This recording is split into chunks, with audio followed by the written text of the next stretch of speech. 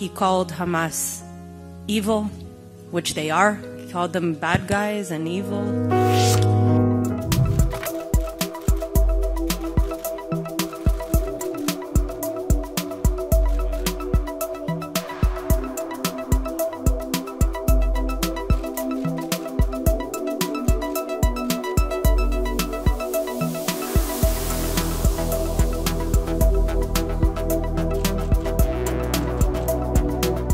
Very powerful meeting for us.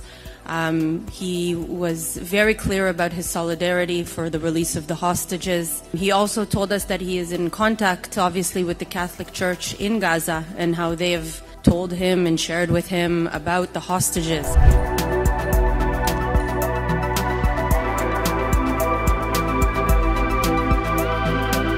And he called Hamas evil, which they are. Called them bad guys and evil.